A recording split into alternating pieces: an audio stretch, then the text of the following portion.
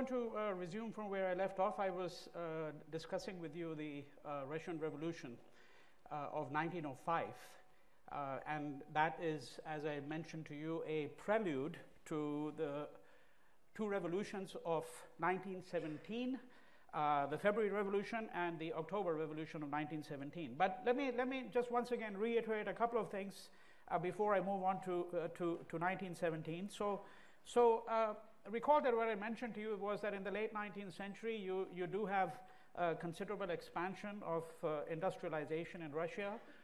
You have the Trans-Siberian Railway, and you will recall, of course, from my discussion that there had been a war in 1905 between Russia and Japan, which led to a crushing defeat for Russia. And we discussed very briefly the implications of this war in Asia, where Asians, Vietnamese, Japanese, of course, Indians, Chinese, a great many other people, all of them celebrated this as a kind of indication of the revival of what you might call, the dawn of a new Asia in some sense of the term, right? The aspirations for freedom and all of that, but the supposition that now a European power could actually be defeated. Of course, in Russia, the implications were exactly the opposite, because it led to a sense of despair. And as I mentioned to you, in the late 19th century, the reforms that had been instituted were extremely marginal. They had led to some changes for the working class and for peasants, but you still had an autocratic regime. So what you're going to see, beginning with the defeat of Russia in 1905, is agitations by liberals, peasants, urban workers. And the Tsar is going to woo the liberals by establishing a parliament which is called the Duma, D-U-M-A, the Duma. There are certain reforms that are announced for the peasantry. They could buy and sell land a bit more freely. And they gain greater freedom from what used to be redemption payments. So this is a system that went back to the 19th century, right? And this is, of course, partially also an attempt to increase agricultural productivity. But what's happening is that the strikes are actually increasing. The volume of these strikes is really increasing dramatically. In other words, there is extraordinary unrest, not just in the countryside, but now we're talking about the urban proletariat. Even though the Tsar had initiated the Duma, he ensures that the Duma, that is this parliament, doesn't really have the right to really interfere with his powers. In other words, it remains an autocratic system, right? And the protections that are guaranteed to people tend to be really, if I may put it this way, on paper. So that's the situation that we're really speaking about. There's going to be a constitution in 1906. So this is part of the attempt to introduce reforms, along with the parliament, is to introduce a new constitution. But you shouldn't be fooled by the word constitution, because we know that even Nazi Germany had a constitution. Lots of autocratic and totalitarian systems still have a constitution. The question has to do with what is the nature of the constitution and how do states actually adhere or not adhere to a constitution, right?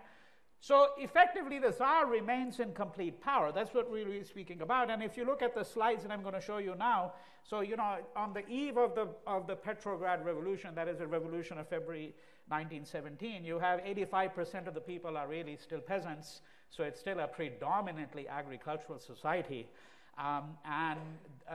This 85% own 50% of the land, and you've got 3% of the population is nobles, and they own 50% of the land. So you can see, obviously, inequality is a glaring problem. And of course, this, in a sense, should make you reflect upon, if I may put it this way, the inequalities that we have even today, because the proportions that I'm giving you here, you know that there have been figures that have been released which point to the fact that 15 people in the world today own approximately 50% of the wealth, right? If you look at the 15 billionaires, beginning with Bezos and Gates and all of that. So the question of inequality, which has come to the fore, is a question that obviously remains down to the present day.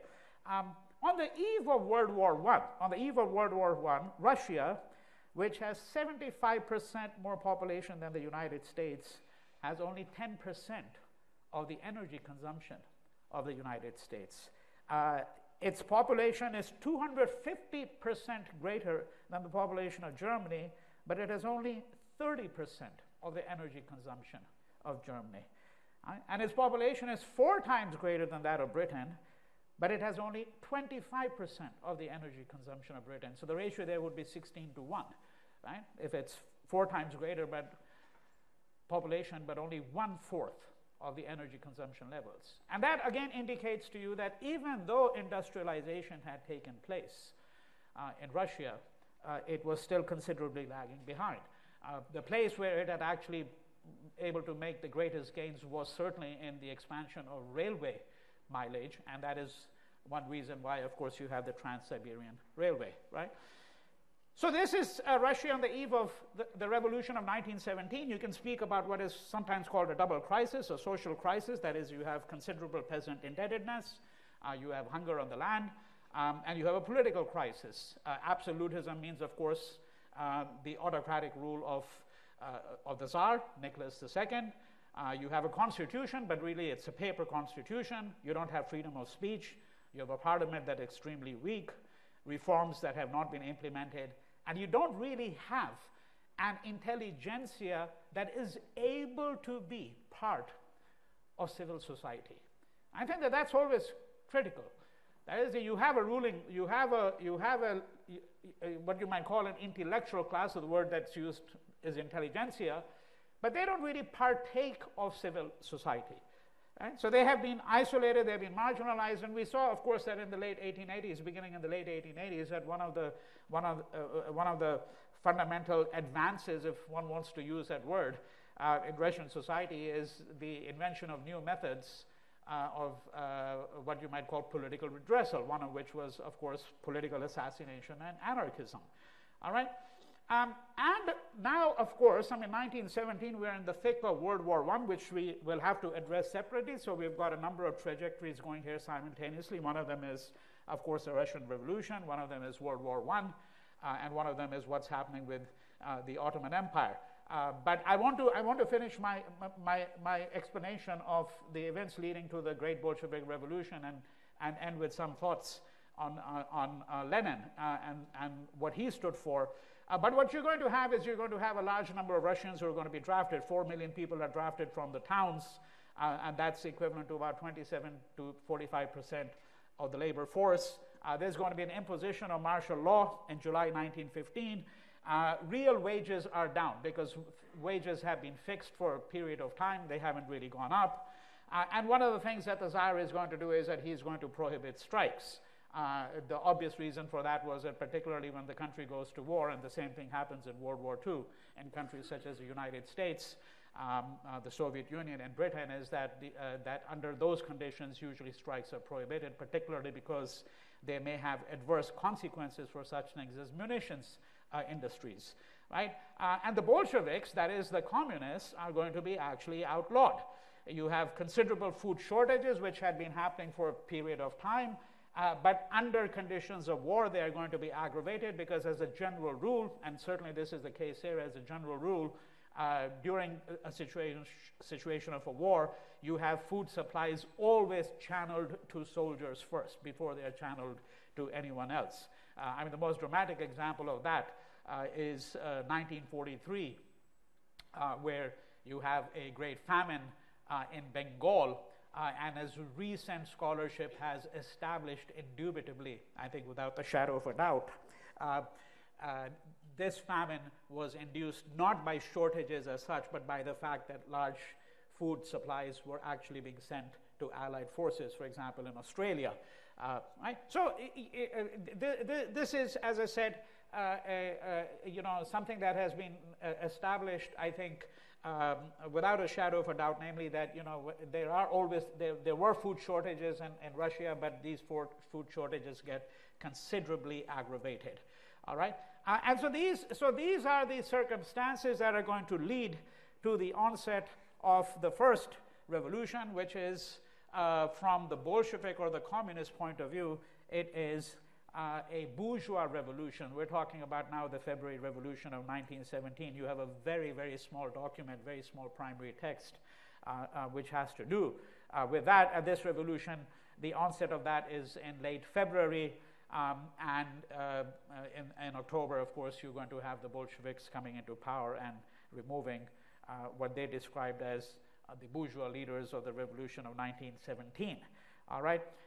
Now, the consequences of the 1917 revolution, I'm talking about the Petrograd Revolution before I move to the Bolshevik Revolution, is that Nicholas II is going to step down, that is the Tsar, is going to step down under pressure from his generals.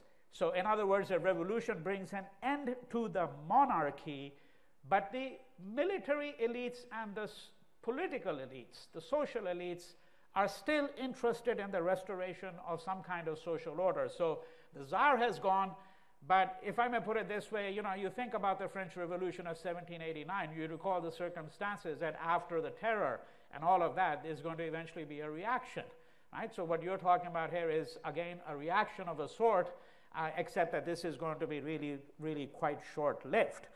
The removal of the Tsar is going to encourage borderland nationalities, and in order to understand that, you have to look at this slide over here for a moment.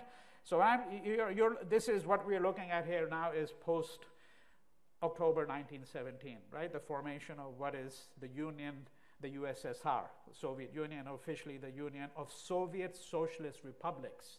Sometimes we forget the official name. And why was it called the Union of Soviet Socialist Republics? Because all of these are what you might describe as the borderland nationalities.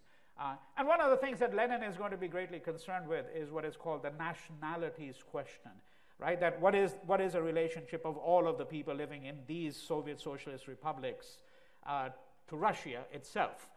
And so the Union of Soviet Socialist Republics attempted to consolidate them. But this is all post-1920, 1921. What we're speaking about here at the moment, in 1917, I'm just showing you this slide, is that when I'm talking about various groups on the borders who are now seeking freedom, remember, from the rule of the Tsar, they are going to declare their independence, and then eventually they're going to get absorbed into the Union of the Soviet Socialist Republics, or the Soviet Union, right?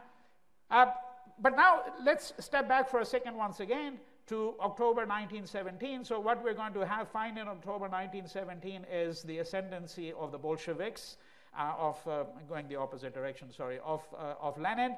And I want to say a few words about Lenin before, and then I will come back to him again and look at one particular document that I think gives a very interesting illustration of what are the ways in which he tried to advance, as he thought it, some of the ideas of Marx.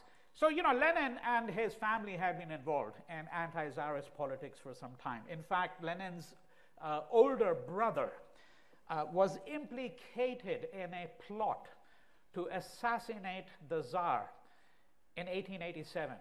And so he's part of a conspiracy, as it's described by the Tsarist government. He's going to be caught and he's going to be executed. Lenin is going to continue to live on in Russia at that point in time, but eventually he's going to go into exile. And when he leads the October 1917 revolution, he's coming back to Russia from a fairly long period of exile. All right. One of the ways in which you might want to think about Lenin is to think about a person who certainly cast himself as a revolutionary leader and accordingly came up with a certain theory about what was a place of what he called a revolutionary vanguard in leading an insurrection and creating a new society. But he's a very charismatic person in many ways, and there's actually a considerable difference of opinion in the scholarship about how to assess him, because the diehard communists have long held to the view that what happens in the Soviet Union, and I'm speaking here about the dictatorship of the state eventually, and the genocides that are going to be committed by a totalitarian system. There are some who hold to the view that that Lenin is not the person who's really responsible for that, because he himself had been stripped of power, and we know that he's going to die not too many years after the revolution. But without entering into this particular debate, I think what we need to try to understand is the course of the revolution very, very briefly, and what is the place of Lenin in trying to articulate a certain theory of communism. So February 1917 to October 1917, you have, just to reiterate, what you have is you have a very cold winter. You have, as I said, intense food and also fuel shortages. You have a large number of strikes, even though strikes had been prohibited by the Tsar. And that's once again an indication of the fact that the Tsarist government had essentially lost control, right?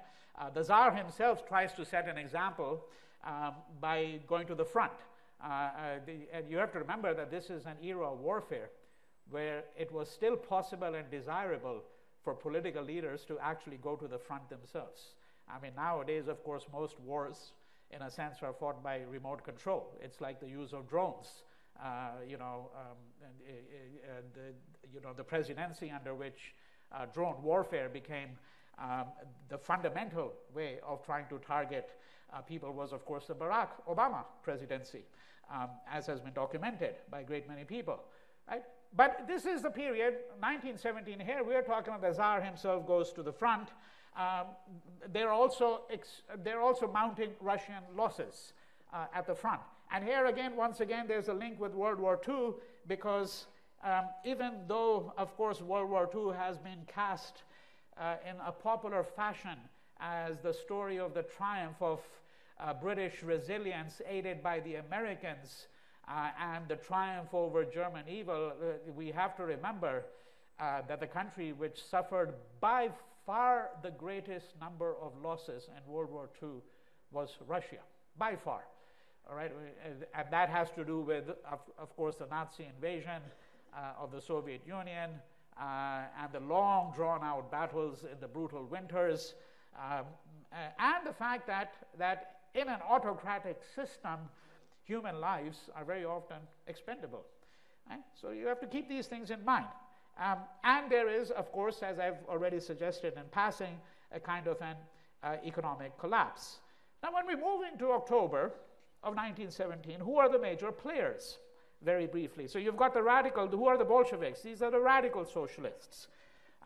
You have the Petrograd Soviet. So that is the revolution of February 1917. You have the moderate socialists. You have, of course, the masses, as they're called. We can then aggregate them into different groups, such as the soldiers, the peasants, the workers. You have a man called Alexander Kerensky, who is the head of the provisional government that comes into power in February 1917. And you have the commander-in-chief of the Russian army, who is going to attempt a coup representing the right wing. In other words, when the Tsar abdicates, he's going to try to bring in the military and have, if I may put it this way, a military rule, right? These are the major players. And within the Bolsheviks, of course, you have a number of theorists. You have Lenin, you have Trotsky, people like that. All right? So what does the ascendancy of Lenin signify? The first, it signifies the end of a dynasty, the abdication of Nicholas II. The Lenin goes against the general socialist current, by which I mean that he rejects the government that had come into place, the provisional government that had come into place in February 1917, because he doesn't see this government as adequately voicing the views of the radical Bolsheviks, right? And he's going to then issue what are called the April Theses, which I don't really have time to elaborate upon here, but these have to do with both his conception of the revolution and his conception of what is the most desirable steps that need to be taken. The slogan that is current at that time is bread, peace, land. So he supports this. This becomes the slogan which epitomizes the revolution. And bread, peace, land, each of these terms in turn refers to the peasants, the soldiers, and the workers. And what you're going to then have is you're going to have the Red Guards, the Revolutionary Guards. They're going to seize Petrograd in October 1917, and that is going to, of course, initiate the revolution, of which Lenin is going to be the head. What were the reasons for there is going to be a civil war? I mean, I am massively simplifying an extraordinarily complex story, right? For example, you know, everything that led to the Bolshevik Revolution, I mean, we have just seen it in capsule form. And even after Lenin and the Bolsheviks assumed power, there's going to be a civil war, a brutal civil war between the Bolsheviks and the Mensheviks, that is to say, between the moderates and the radicals. And this civil war is going to go on until 1920. And here again, there is room for a very general reflection here, which is that many revolutions are always compromised at the outset. They're compromised partially because in many situations you have a civil war. This happened in nationalist liberation movements in Africa, in Algeria, for example. Right? You have a civil war, and this makes it very difficult to actually resuscitate the nationalist program or nationalist agenda. All right, but we do have to speak about a Bolshevik triumph because, of course, the Communist Party of the Soviet Union is going to establish its dictatorship, its ascendancy, right? So you have a crisis that had been precipitated. The crisis is the crisis of World War I. It's a crisis of nationalities breaking away. It's an economic crisis, and it's a political crisis. And certainly from the Bolshevik standpoint, none of the other parties was capable of offering what you might describe as effective political leadership. And one of the things that the Bolsheviks are able to do is they're able to seize upon this popular discontent, which is embodied in the slogan that I'd given to you. All right. Now, what is it that Lenin is going to stand for? I want to encapsulate it in 2 or 3 minutes if I can. All right. And in particular, there is a piece that has been given to you. It's called The Tasks of the Proletariat, the transition from capitalism to communism. Okay? But you can first think of a few keywords. Let me give you a few keywords in which you can start thinking about Lenin and the agenda of the Communist Party. One, the idea of doctrinal purity.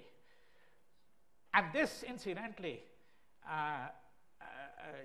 you know, I wish I could get into some of the details. You know, in India, for example, there are over 50 communist parties, over 50. Okay, and their differences with each other are on these minute points of doctrine, which they blow up. You know, they think it's like the end of the world if their particular agenda isn't followed down to the dot. Right? So this idea of doctrinal purity has been a long-standing obsession in Marxist circles. They may not be happy with this characterization, but I can tell you, if you just look at the debates within Marxist circles, one comes very quickly to that realization that this idea still holds true. All right? Secondly, the idea of disciplined revolutionary cells. And we're going to find that some anti-colonial movements, Algeria being a classic example, right, of these revolutionary cells, which are very disciplinary, and very often, by the way, the whole idea was that these cells would know nothing about all the other cells, so that if one cell was captured, it wouldn't compromise the whole revolution, you know, all right? If you've never seen a film called The Battle of Algiers, I recommend it very, very highly to you. All right, the Battle of Algiers, where you again have a little bit sense of this idea of revolutionary cells, although that's not fundamentally what the film is really about. All right, but revolutionary cells, so each of them led by, and this leads me to the third key word, this idea of a revolutionary vanguard. Right? It's not enough to have the masses. You know, it's very easy to pick up a banner, to chant slogans, all of that. Lenin was quite firmly of the view that these masses had to be led by a vanguard. And this was the task of the great revolutionary leaders. So there's no question of spontaneity and all of that. You know, sometimes people think of these movements have a great deal of spontaneity. It's people who are disaffected, who are now coming to the fore. Well, yes, there may be an element of that, but Lenin was quite certain in his own mind that what you really needed was you needed this idea of a vanguard. And then and then you have the cadres, the masses within that who are going to be led, right? And again, there are interesting ways in which you can think about it. There's this Italian filmmaker, Piero Paolo Pasolini, extraordinary filmmaker who himself was assassinated, Marxist filmmaker, and he makes a fantastic film about Christ called The Gospel According to St. Matthew. But what does he do? He gives a Lenin-like interpretation to Christ. So Christ is not, the shepherd leading his flock. No, he's a revolutionary vanguard like Lenin, right? And he's urging the masses of Palestine, what was in Palestine, to become part of his flock. And that's the interpretation. So Lenin is not just, if I may put it this way, he's not just a figure, a political figure, a revolutionary figure. He's a trope. He's a trope. He's an idea for many people, moving on into the 20s and beyond into our own times, right? Now, what does he argue in this small piece? The collected works of Lenin run into 30, 40, 50 volumes. But this small piece that I gave to you, an extract really, The Task of the Proletariat, Transition from Capitalism to Communism. So what is a democracy? What is capitalism? Capitalism is, from Lenin's standpoint here, in that short excerpt that he's given you, he's describing capitalism as an economic system which is congruent with a political system called a democracy. And under capitalism, democracy is only for a minority. Right? It's really effectively for the propertied classes, for slave owners, Right? That's how he describes it. So you have that stage. Now, when you have a revolution, you're going to have a revolutionary transition to what will eventually become communism. But it's this state of transition that is crucial for Lenin, because it is during this state of transition that you need to establish the dictatorship of the proletariat.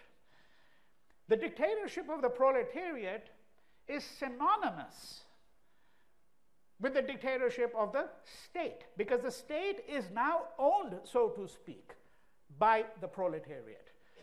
And in this state of transition, Lenin argues the oppression of a majority, which is to say, all the bourgeoisie, okay? Their oppression by what used to be the oppressed classes, that is, the workers, is from his standpoint not just desirable, it's necessary. So in this state of transition, you're going to have oppression, but the oppression has now been flipped. It's no longer the oppression cast by what used to be the propertied classes over the workers. It's going to be the other way around, right? But Lenin's view is that this is still transitional, because eventually this is going to lead to what he describes as a pure state. And that pure state is really communism. Because what is communism? It's a political condition under which the state ceases to exist. Right? And it's very important to understand that, because there is this common sense reading that we have of communism. Right? For example, the view that prevails in the American political establishment that communism is actually nothing else than a system under which the state owns, manages everything. Right? For example, the state is the only property holder. Because, in common parlance, one of the ways in which we view communism is to view it as a political system under which private ownership of property is not permitted. Right? That would be the most common sense reading that we have of the state of communism. And then you have a totalitarian system in which the state is supreme. Well, actually, according to Lenin, in communism, there is no state. So what is viewed by, for example, by the American political establishment as being communism is, from Lenin's standpoint, the transitional state. right? It's a transition from capitalism to communism, all right? So this is essentially what he is describing in this document. And in this transitional state, the state itself is actually the apparatus for the suppression of those who had been part of the oppressive mechanism. You know, the property owners, the slave owners, the capitalists, whatever word or phrase you want to use to describe them. All right? And we're not here now looking at the aftermath going into the 20s and 30s, but what you're going to have is by the early 1920s, you know, the Civil War is going to come to an end, and what you're going to have is the consolidation of the dictatorship, of really the Communist Party. It's the dictatorship of the Communist Party, you know, and of course then leading into the late 1920s and 1930s, a totalitarian system which is going to have extraordinarily adverse and genocidal consequences for a great many people. All right. Now, I want to look at something else that is transpiring. Before we move on, which will happen really, I'm going to spend 20-25 minutes on Wednesday. There's no class on Monday, it's a university holiday, on World War I, but I want to wrap up my discussion of the events and circumstances surrounding World War I by looking at another set of developments, and these developments have to do with the Ottoman Empire, all right, and what's happening with the Ottoman Empire, and what is the nature of what is called the Arab Revolt, all right.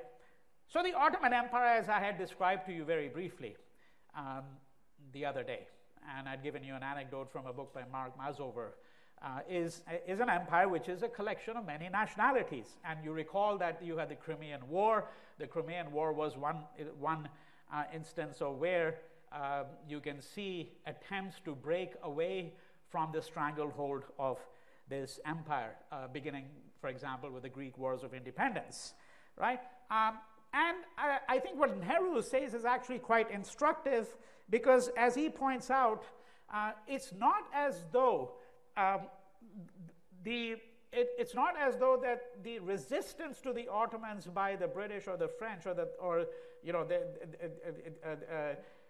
what will event that if you look at the Crimean War, you know, the British and the French are going to eventually side with the Ottomans against Russia, right? But what we're really looking at here is really the following. He's suggesting that there are these nationalities that you have here, that the European powers are interested in exploiting these nationalities for their own purposes. And he gives the illustration of the Armenians. Now, I was particularly interested in what he had to say about that, because I'm sure, as many of you know, there is a genocide against the Armenians in the second decade, during the period actually of World War I. And in Turkey, this still remains a highly contentious issue. The official Turkish position is not to acknowledge the Armenian genocide. And it's also worthwhile remembering that Hitler, when he was thinking of what he was going to do with the Jews, so he has this very infamous pronouncement where he says that, because he was asked by some of the people working with him, well, what makes you think you can get away with this if you want to do it? And you know what he said? He said, well, who even remembers what happened to the Armenians? Right? That's what he's saying in the 1930s. Right? So that's why I'm particularly interested in what Nehru has to say, because this is his quotation. This is a quotation from his Glimpses of World History. So here he's speaking about the European powers. Quote, they also used the Armenians as a tool to hammer and weaken the Ottoman Empire, and hence the repeated conflicts between the Turkish government and the Armenians, resulting in bloody massacres.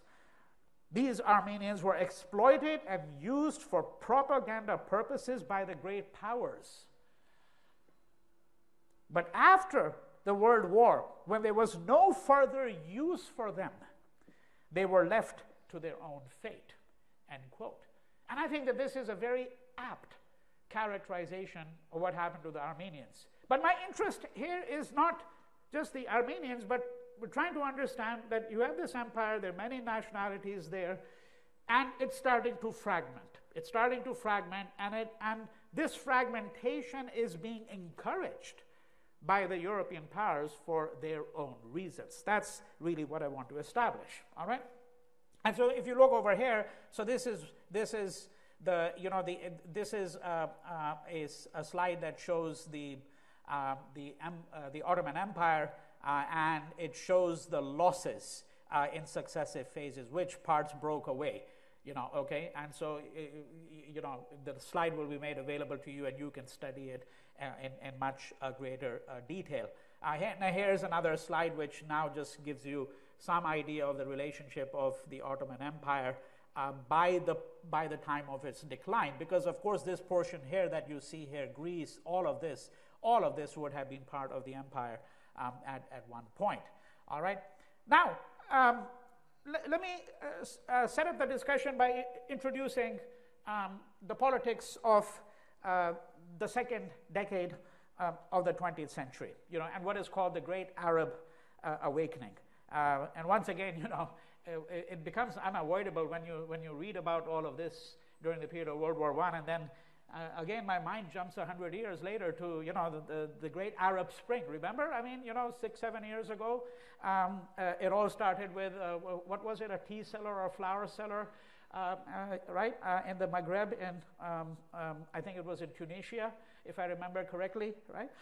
So it's that kind of story, and I'm going to recommend a book which I recall reading 30 years ago. I mean, it reads like a novel. It's so superbly written.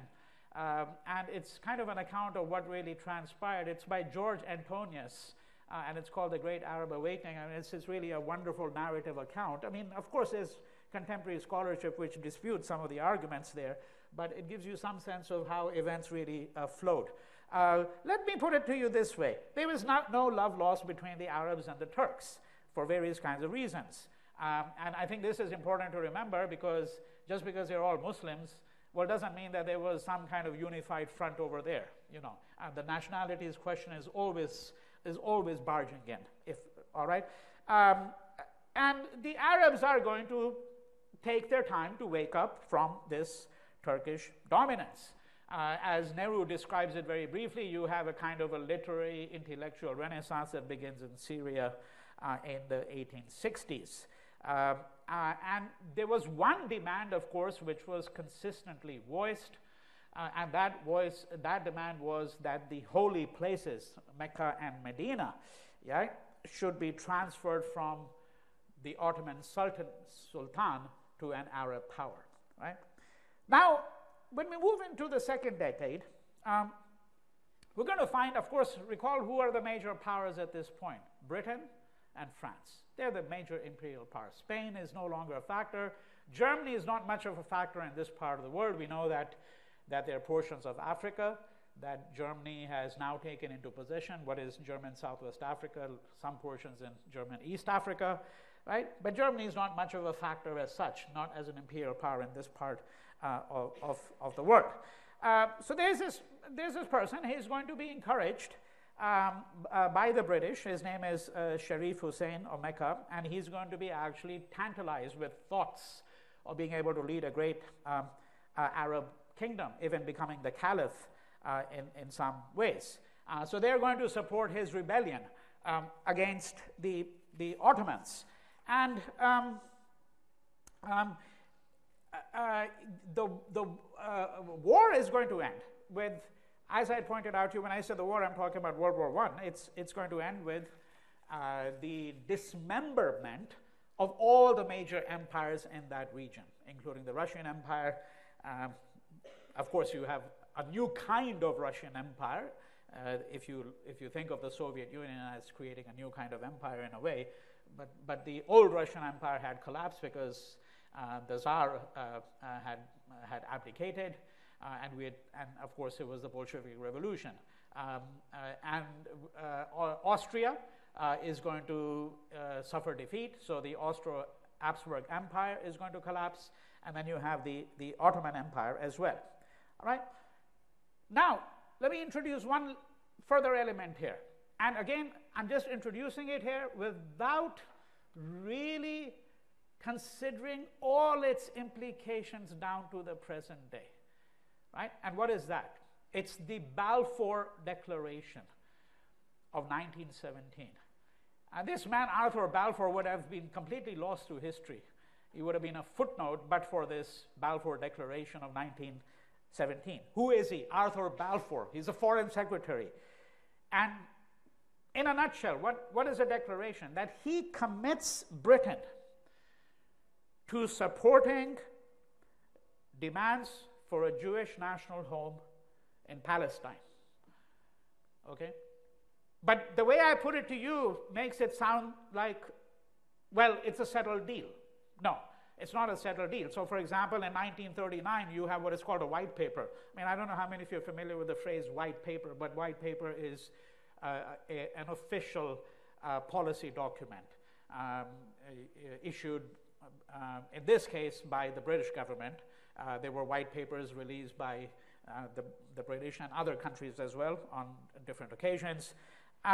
So the white paper of 1939, so that's 22 years after the Balfour Declaration, actually shows a considerable sensitivity to Palestinian demands. It holds out the promise that the British would withdraw from the Balfour Declaration and place limits on Jewish immigration into Palestine.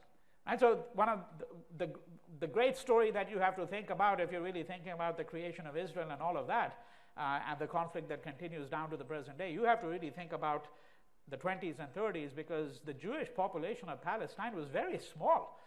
And you have to understand the fact that there is immigration that is being permitted, which is going to obviously change the demographic composition, because if you want to lay claim to a place, you have to first change its demographic composition.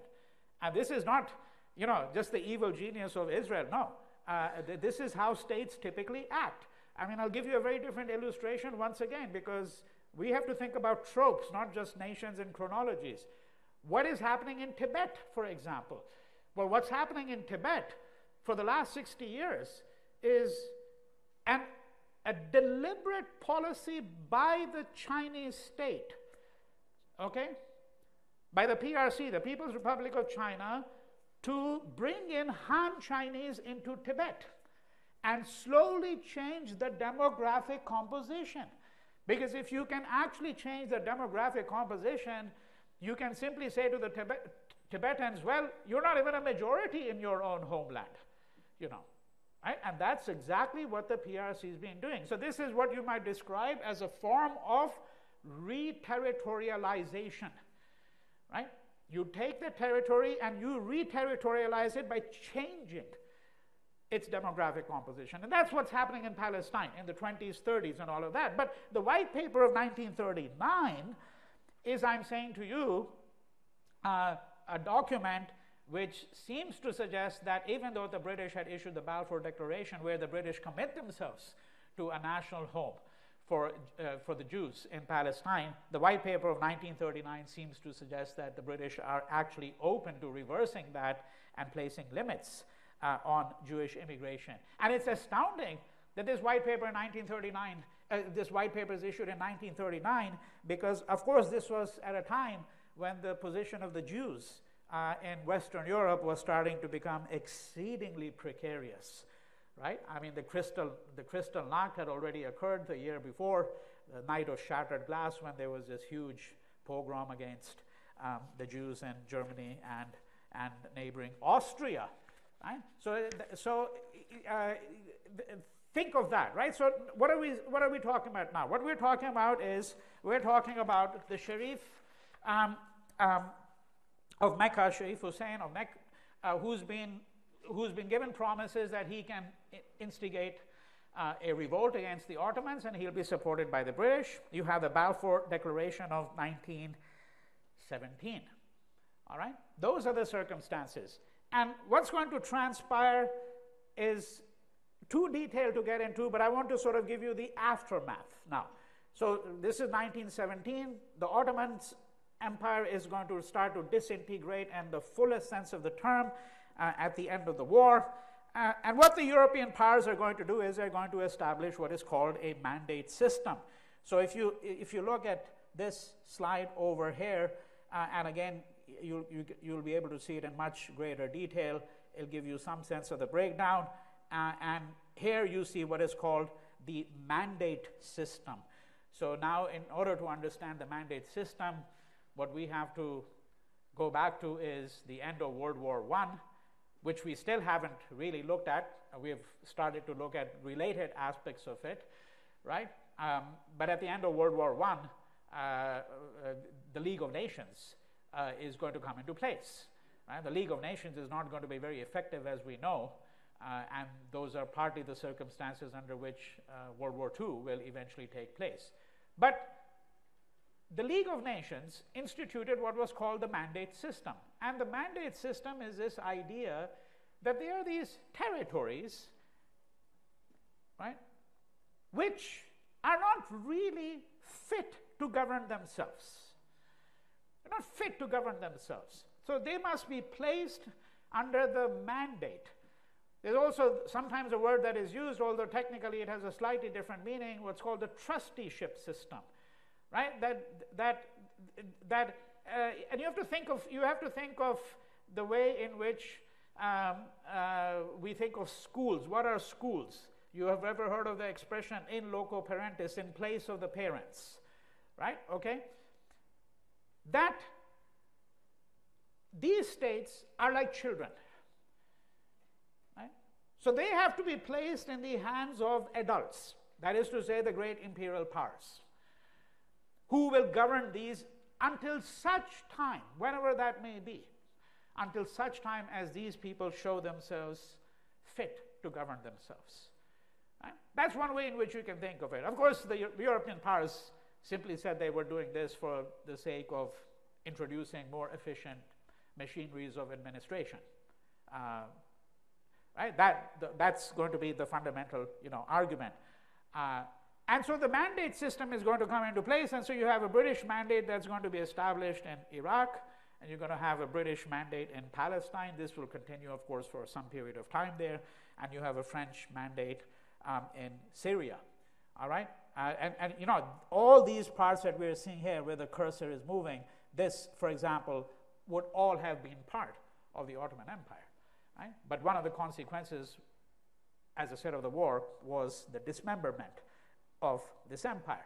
Now, the reading that you had from Nehru looks in particular at Syria. Okay, the first portion of that reading looks at Syria, and I want to just take a couple of minutes to look at what happens in Syria, because as Nehru is going to point out, there's going to be, shortly after the establishment of the French mandate in Syria, there's going to be a war of resistance, a national war of independence. But one of the things that the French did was they actually carved up Syria. They carved up Syria into different parts. So there is what is called Alexandretta, which is the portion adjoining Turkey. It's largely Turkish-speaking. Then you have the Alawis, who are largely Muslims and Shias. And by the way, Syria's present government for many decades has been ruled by the Alawis. They are the elites there, right? And then you have Lebanon and Beirut, right?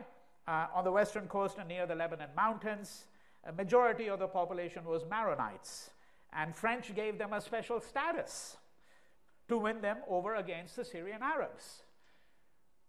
And here we have to use that phrase, however cliched it might be, divide and rule.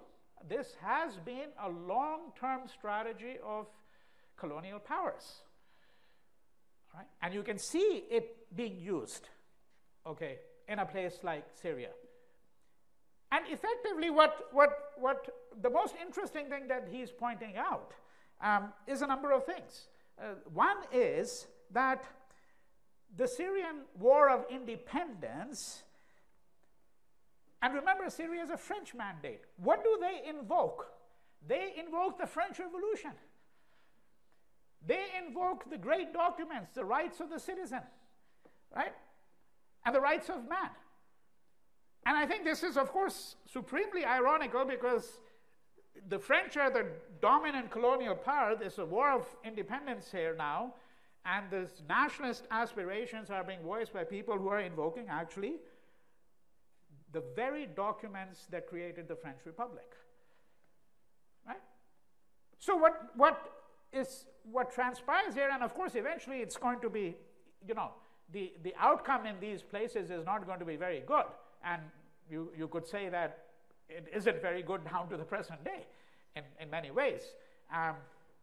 But one reason why it's useful to look at it, even as briefly as I have, is to also understand that these divisions were in many respects created by colonial regimes. And their history goes back to this point in time.